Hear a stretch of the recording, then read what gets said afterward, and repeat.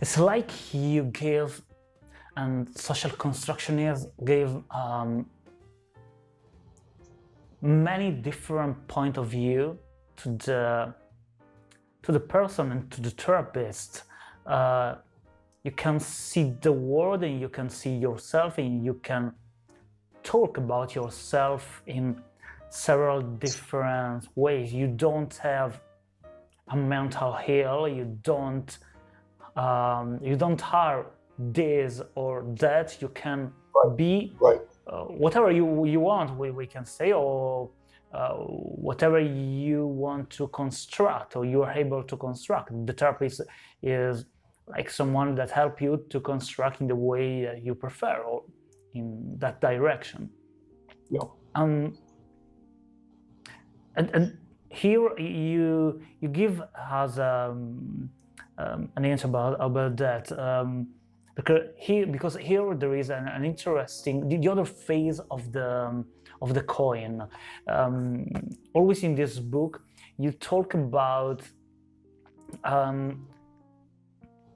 mental health as oppression. I remember in an interview of Michael Hoyt with Steve DeShazer and John Wickland, I think John Wickland says, we stopped to be a mental health professional and we start to be mental disease professional. So what do you mean? Can you give us some example? You just say something, but can you explore more the way in which the mental health can be an oppression with the client and in the society? Yeah. There's a way in which that story I was telling about psychiatry and diagnostics and pharmaceuticals is that story. That is, once you assume that whatever is wrong, whatever problems a person has are because they, as an individual, are unhealthy, that kind of medical model. We create labels, so we create stories. And label them as unhealthy, and you have this problem and this problem and this problem, and it's inside your head. Yeah. You are already at a deficit. I mean, you're already labeled as an outsider, somebody who's not quite good, who's not quite right. So already you're kind of in a bad position. You're badly located. There was not ADHD 80 years ago, 50. ADHD is a wonderful example. Yeah. There's a case where you're right, there was no ADHD. Why do we have that? I mean, we had children who were very active. We always had that. That doesn't make them ill. But because we've got school systems which demand high grades, but now it becomes more and more important that everybody make high grades, pass the test. Now people who don't pass the test must have a mental problem. They're not paying attention, and that must be a mental problem. Now, what's interesting is that the child who's being diagnosed, they have no problem. They're perfectly fine about life. That nobody told them they were, they don't come in, oh God, I'm having such a bad time. I can't stand myself. They're not complaining. They're just active. But then the teacher says, well, they're not paying attention. Parents say, look, they're not making good grades. It must be the child. Then you get a psychiatrist to diagnose the child.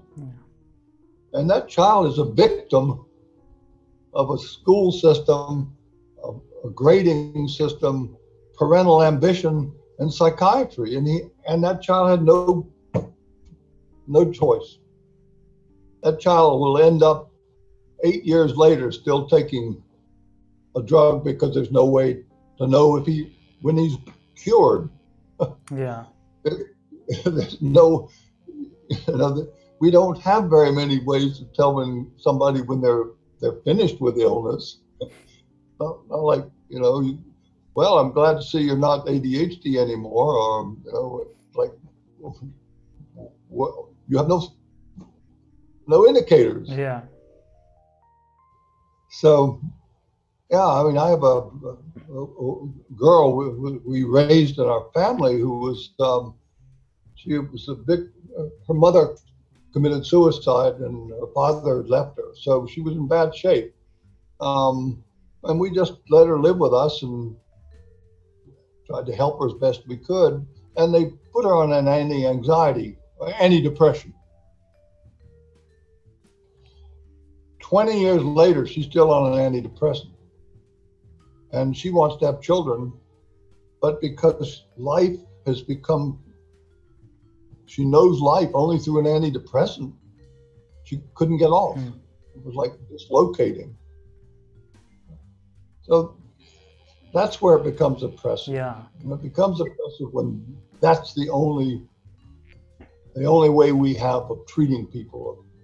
The only way we have of helping them is when you have these assumptions, you lock it into insurance systems, you lock it into big advertising, into mental health programs in the country, International Mental Health Week. I mean, all this is setting people up to say, if I have something wrong with me, I must be mentally ill or something, I must have a problem. Perhaps it's the school that has a problem, for example, with a kid. Yeah. Perhaps it's you're depressed at work. Maybe it's the way work life functions. It is depressing. There was a saying in Poland once, a long time ago, that if you're not depressed, you don't see the world correctly.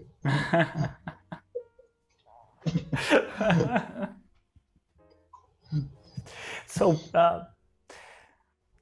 I really would like to talk about this topic for many hours. You aware me. I have to do a last question. It's very, as I said before, it's very disruptive. So it's very difficult, it seems to me, to many people, to many professionals, to see things in this way. I think me too, for a long time, sometimes just now actually, but many professionals say, no, this is not true. I have data, I have studies about effectiveness, efficiency, and I can prove that this therapy is better from this other therapy. Even if now we have many studies that says to us that all the therapies seems the same about efficacy. Maybe they not are the same about the duration of therapy, but this is another story. So I think that's a reason is that how to say, it's more easy and it's more common to think in not social construction in ways, to say this is a glass and it's a glass for everyone and for everywhere and forever. And even if I can say, maybe you can say it better, that in the present we are living, there are some seeds that we can embrace social constructionist perspective. But what I want to ask is, what do you see in the present and in the future of social constructionism and of psychotherapy with social constructionism? Let me say a little bit about social construction and then go back to therapy in particular. I think for a lot of us who got into these ideas a number of years ago, we have begun to turn to a way of looking at life in terms of relational process. Yeah. All right, now that's not a small thing, because shifts the ground from the talking. That is, let me try to be clear. I think with that first wave of social construction, when it came into therapy, it said if you change the way of talking, okay, what you talk about, how you talk about it, where you focus, change the narrative, change the story, was very language oriented. yeah. That is, if we change the language, Yeah. we change the person. I think if you go into this relational perspective that I think a lot of us are going, you realize that changing the language is, you don't change it permanently, it's continuously moving. Mm-hmm. You change a narrative at one point, well, it's still the person's in process, in dialogue. You change the way they think about the future or the way they are proposing to go on, that can change in a moment. So you can't freeze the therapeutic outcome because it's too language based. Say, what if we tried to talk about the relational process that one steps out of the office and into? The moment that person leaves your office and goes home or goes back into a bad family situation or a complex emotional life, a bad workplace, all those things, they step into process. So for me, and what I see as the future here is to try to pay more attention to how to help people to engage in that process, in those set of relationships. Just a brief example. For example, yeah. what if I came away from a narrative therapy and I realized that it's not that people don't like me, which I thought. It's that I don't seek love from people. I should go out and have a loving relationship. I don't try. That is, I came in thinking nobody loves me. Don't change the story. No, people don't dislike you. What you are is the new story. You're not trying to generate loving relationships. Okay, now here's the problem. How do I generate a loving relationship? How to do that? What do I say? What do I do? How do I look? What words do I use? What clothes do I wear? That's a how to engage in a social process. Yeah. It's an action. It's a set of actions. And words are some of those actions, but much more complicated than just having words. It's a way how to do complex social life. How to relate to a boss who really is tyrannical. Mm-hmm. How to relate to a spouse who seems to be criticizing you all the time. How to relate to a son who is having drug issues. It's that how to engage in the social process. And that to me is the future. Because we've got a really complex cultural changes that are happening all the time. You do, we do, partly digital world we're in. It's continuously moving. Values, ways of life, what people do, what they care about, under continuous change. How do you survive? How do you thrive in that multiplicity? Yeah. That to me is the question I continuously raise now. How do I do that? How do you do it? Can you help me to do it better? I mean, for example, you as a therapist are trained in relationship, and you read about it, you've watched videos, you've talked to people, people have watched you, you've observed. You are well trained to have those special relationships. Yeah. What if we help other people to be able to have complex relationships? Anyway, so I'm trying to move then from changing simply the language we come away with to looking at therapy as a way of enabling people to engage in the process of relating itself.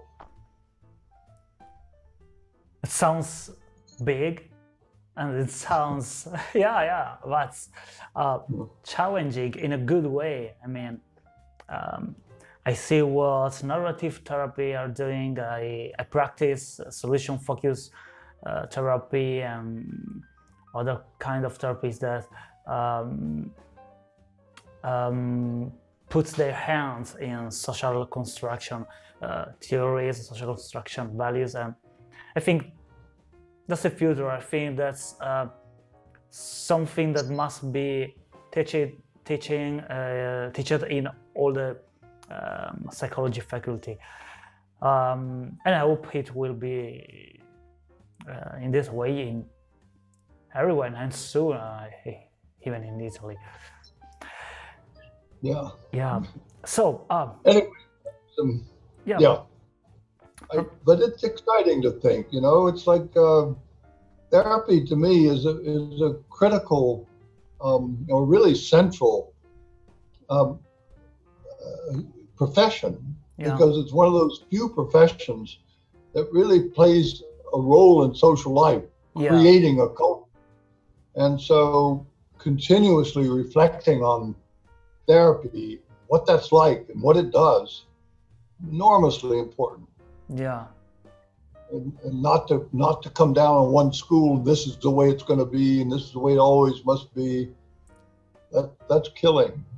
Keep reflection, which is what you're doing with your podcast. Yeah. I totally agree. I think this is the longest interview I had, and it's not long enough to me. I hope to see you soon in Italy or everywhere. And yeah, that would be nice. Thank you, Professor Gergen. Up in a cooler month. Oh yeah, I hope it's so. Thank you, Professor Gergen, and have a nice day. Okay, Flavio. Good luck to you. Thank you. You too.